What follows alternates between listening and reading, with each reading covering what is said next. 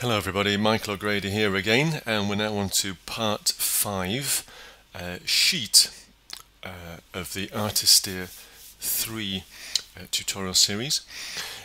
This is what we ended up at the end of part 4, where we'd looked into background. So with sheet, this is basically looking at the position and size of everything that sits on top of the background. Here we can choose to have rounded, cornered, shadowed boxes, without shadow, without a top, with the element going right up to the top, and then a thick border. And the 3 columns are basically, this is narrow, this one is wider, if it does it, and this one is wider still. So you pick these 3 basic outlines. Let's go with this one, and then you can fine-tune the width. So we've gone for 900 pixels here. That looks okay. More sheet widths, I can probably pick it exactly as I want. Let's go for 950. You can see there's a few other things in here. We'll be coming to this later on. There's a top offset. No offset, 10, 20 pixels, let's go for 10. Padding between the edge of the sheet and the content. It's currently no padding. Let's have a look at 7 pixels. Okay, so that's put what looks like a border around the top. So let's go to 2 pixels there. Radius, the corner of these corners can be determined here. At the minute it's 15 pixels. Let's just go for 10. Was there any?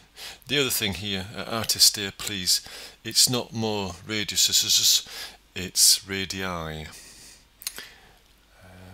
Okay, so we'll stay with 10. The border, how thick do you want your border? Let's have a look at more borders. Okay, so we're looking at border width here. So let's just go to 2 pixels, and then the shadow. Do you want a glow or a shadow, an internal, or sorry, a glow all the way around, or a shadow from quasi sunlight? So let's have a look at that one.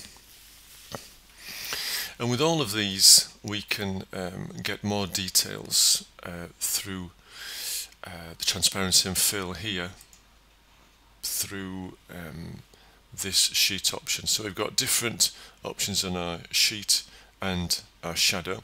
The one it doesn't have is fill. So just let's have a look at shadow. We can look at increasing the size of our shadow, how opaque, how solid it is, the distance we're standing off the page, and the angle. 45 degrees, let's do that, minus 45-ish. Oops, that seems to go in tens. That's interesting. Okay, so let's OK that and have a look at fill. Oh, with transparency. Transparency is quite interesting. The transparency affects the area in the main part of the site, the content. It doesn't necessarily affect the menu areas that have their own texture possibly and their own colours, but it does allow the background to shine through the rest of the areas. So if we go to, for example, 90%, we'll have the majority of the background showing through these non-menu areas. So, okay, so that can be a little bit distracting, but nonetheless very controllable. So transparency, let's take that down to 20. Okay, and okay that. And that's the sheet done. We've had a look at this for the shadow. Basically all fairly well laid out, well controlled. And let's see the bottom. Okay, and again at the bottom a shadow and a gap here. So that's the end of part 5.